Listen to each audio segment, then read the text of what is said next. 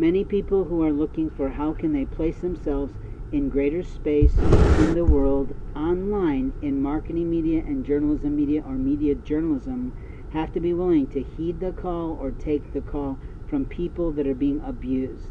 Abuse in America is on the rise. Reverse racism is definitely here, and people are totally inappropriate when it comes to the time of COVID. I myself am careful with myself, and I am very careful giving people, generally speaking, space in line.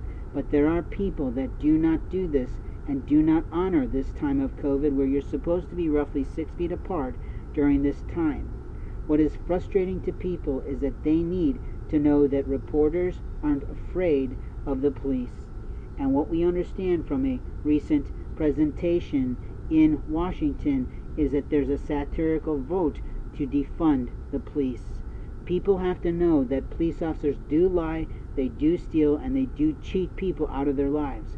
And I am definitely a victim of police brutality. They ripped out my ACL, they did other things to me, and nobody seems to give a shit in my family because they're too hell-bent on pretending that someone in their family who's the most honest one is the liar to them. So here's it goes.